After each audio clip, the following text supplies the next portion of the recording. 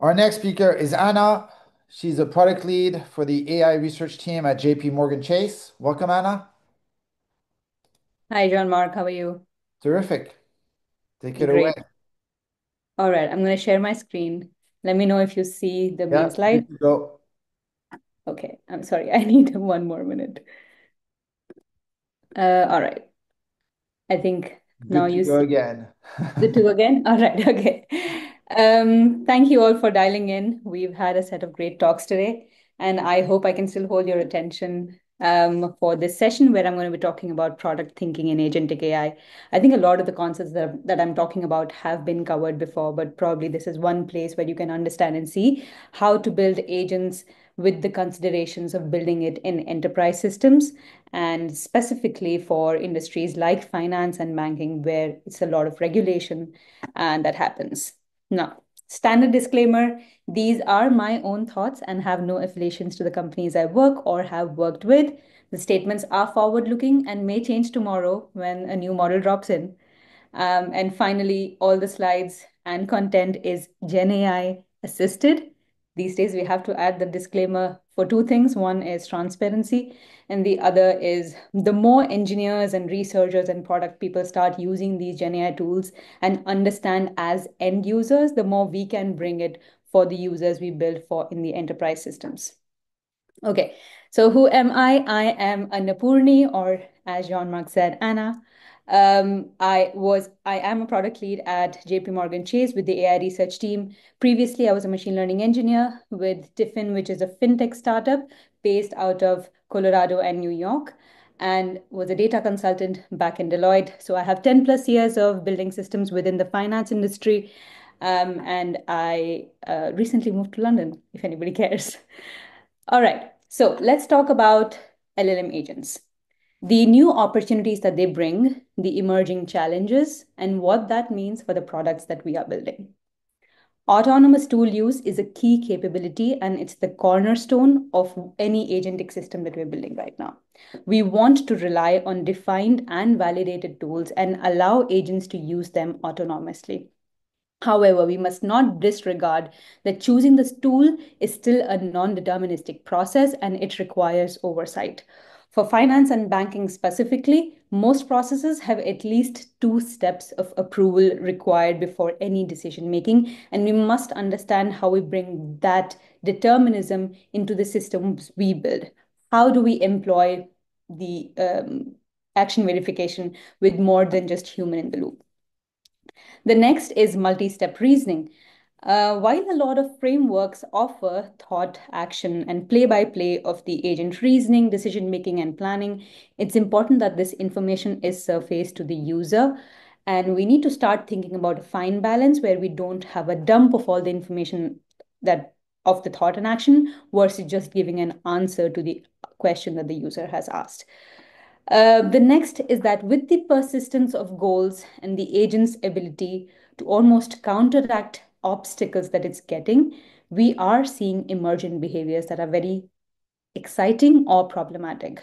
What happens if an agent refuses to abandon a bad plan or takes repeated actions when they are not required? There are costs associated, and then there are unintended risks that we have to make sure that we understand. We need to employ graceful error handling by probably employing bounded goals or interruption mechanisms within the systems that we are building. Finally, most important thing is context awareness. LLM agents are able to keep the history of the actions that they are involved. But as more information is added, what is that point where the information is now saturated and the tools and the goals are misaligned or ambiguous? While guardrails are great, a unique challenge is the trust, which comes in actually two forms. One is the system, and the other is the user. Can we calibrate our systems in a way that they are trustworthy, that even with additional context and information, they are in the lines of what we want them to have? And the second is, do we trust our users enough that they are inputting information that is valid and that is something that the system will learn from and use? All right. So what exists and what do we need for our domain specific information? The general frameworks are great. and they are evolving at the speed which is a testament to the rapid innovation that is fueling all of us to contribute and build better systems. And they're great to start with, and what we are seeing is a speeding of prototype building. Previously, prototypes used to take 3 months to 1 year to take what is something out there in academia, in literature, and make it useful within the finance industry. But now the prototyping is within the weeks. The timeline for speeding up, coming up with a useful idea, and actually building has significantly reduced. But what also means is that we have an extended pilot user testing period where we need to understand what are we building, who are we building for, and what needs to happen. There is a lot of specific domain information that exists in finance, business knowledge, which is embedded, or terminology that exists only within the industry. I assume that is also the case for probably insurance or medical industry.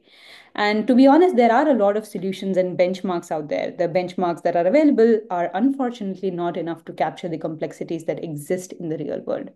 So it's very important for us to use something, start with something general, layer on the domain constraints which exist within the industry you're working in, and finally, a very, very important part around governance. I think Anita touched upon that as well.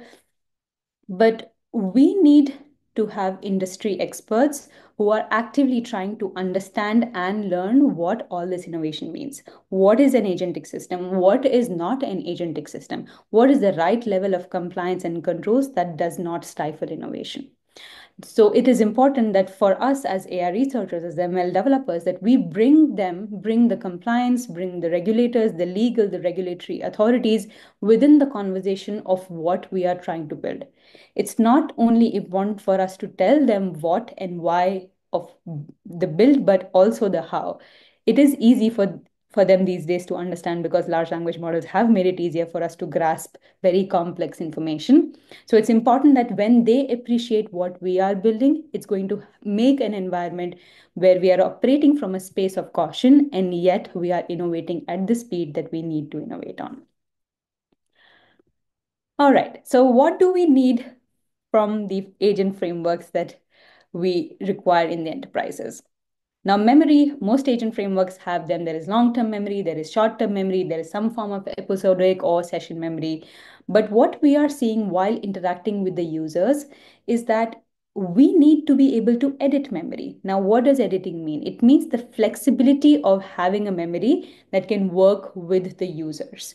So it goes back to the point of giving the users the agency while still calibrating with trust. Having an editable memory with controls obviously gives more confidence to the enterprise users that the agent memory is flexible and not monolithic and allows for change. The next is meta reasoning, where the agent actually self reflects on the strategies that it's taking. There are solutions, for example, agent as a judge, where you have an external agent understand the actions that it takes, but having the agent self reflect also goes back to the point of what I was talking about, a second layer of approval. Probably the agent self reflects, understands, and we can have another layer to verify what it has built. Next is debugging interfaces. And to be honest, I am seeing a lot of products out there which are helping with understanding decision process. So it's interesting to see what's out there and what's helping the agent developers actually understand what's happening. And the finally most important part is real world integration. Now, MCP servers are great. That's what we needed in the next level for us to go from these agentic frameworks to actually integrating these. But legacy systems are still a big problem. Or the fact that they are entrenched within the industries that we are working with makes it a problem that we all need to solve and not something that we let go of. So we need to understand how we will have real world integration for applications and legacy systems that exist within the industry. So, what am I trying to tell you? I'm trying to tell you that when we are building these agent workflows, when we are deciding whether we need a single agent, where we need a multi-agent, what is the role of these agents that I need to describe, what is the description, we need to have a human in the loop as the design principle.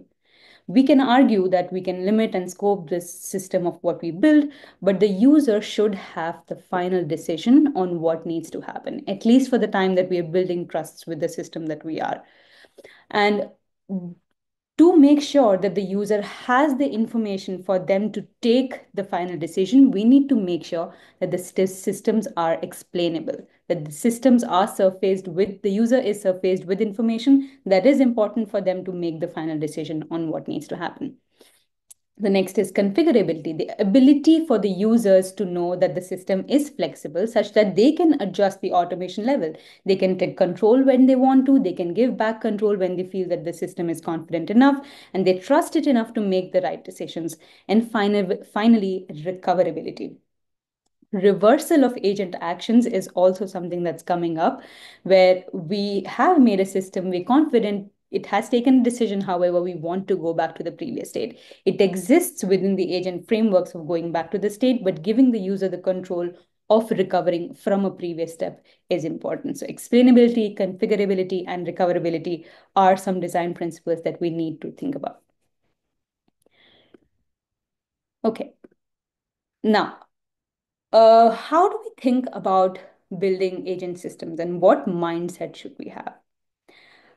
Systems thinking is where we need to have not a linear flow of what we build, not step one, step two, step three, but almost this continuous feedback loop that adds in information from the parties that your system is using, getting information and input from.